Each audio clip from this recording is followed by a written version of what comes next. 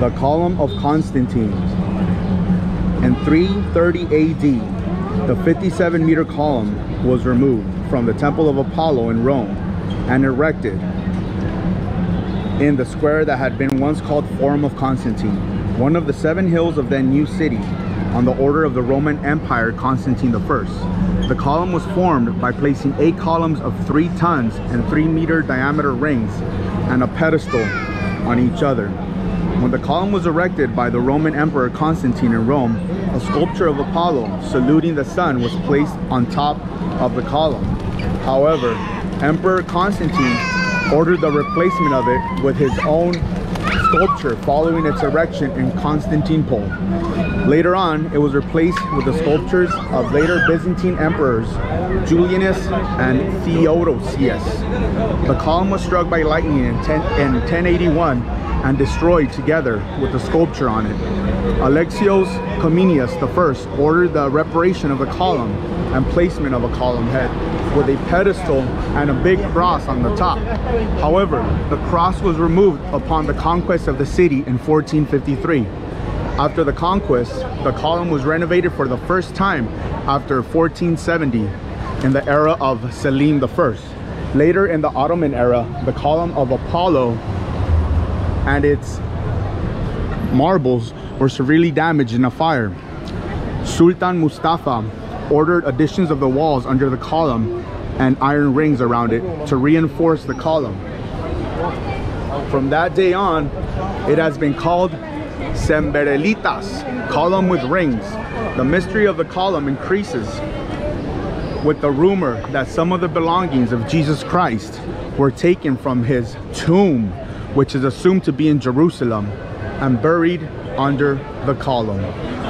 So there you go, guys. This is some history right here. Man, that last part got me. I don't know if you guys heard, but the rumor is that some of the belongings of Jesus Christ were actually taken from the tomb and they were buried under the column.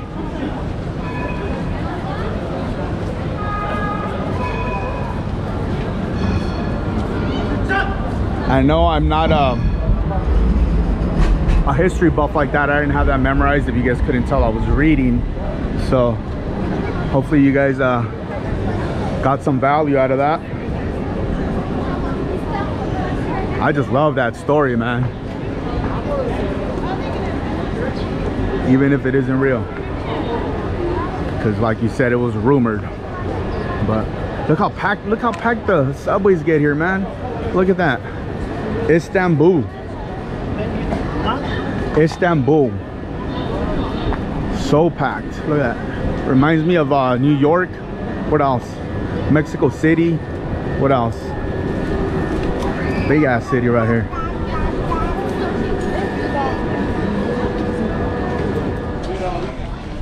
So they get the stuff for the hookah right there. You see it? Tobacco.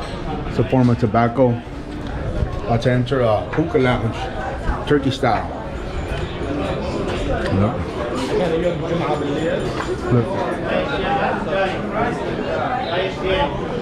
Beautiful. Yeah, everybody hookahing. Look at all those types of hookahs right there.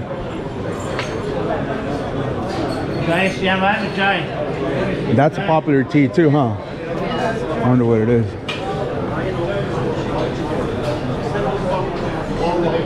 Unique experience.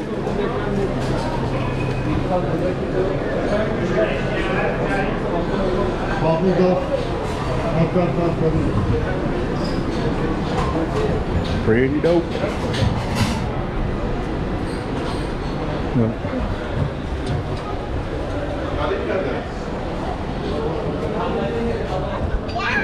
His and hers.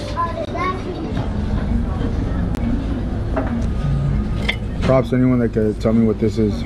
Looks hella good.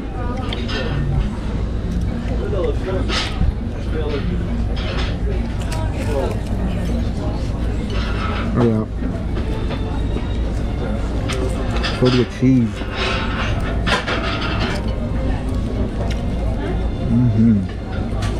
Real yummy. Ooh, right on time. This is Iskender, This was recommended to me a long time ago, and I hadn't tried it. I'm about to try it for the first time. And this is manti, right? Yeah. Manti, which is their ravioli. And they don't get more authentic than that. You guys hear that in the background. So, we're right in front of the Blue Mosque.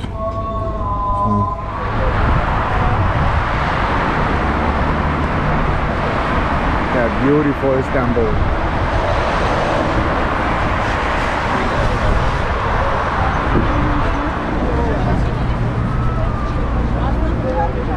Another beautiful view of Istanbul. Another one. It's a camera. Camera shy? Oh, you camera shy.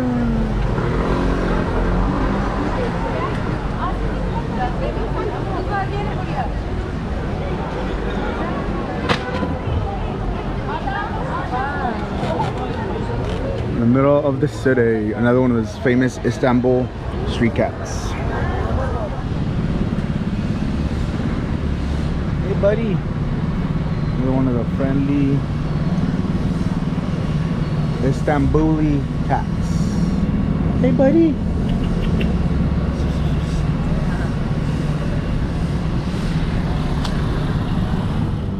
Check it out, guys. This is my best friend, little kitten that I met here.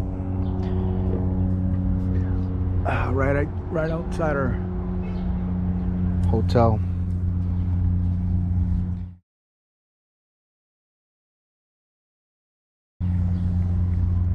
We get a Platinum Elite service, which means we get free breakfast, and we use that to feed this guy. So he was so skinny when we got here. Now he has breakfast and dinner. Oh buddy, oh little buddy,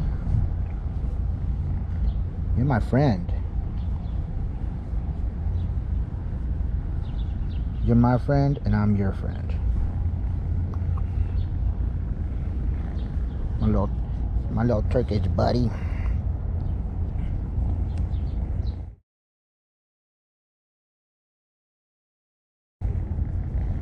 How old do you think he is? Like 6 weeks? My little buddy.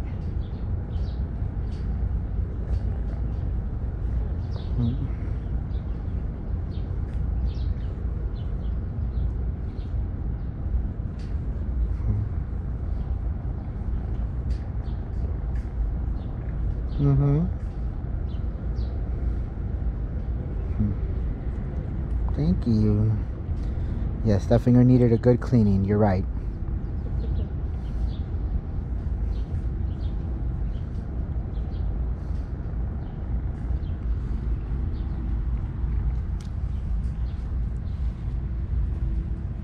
My little buddy.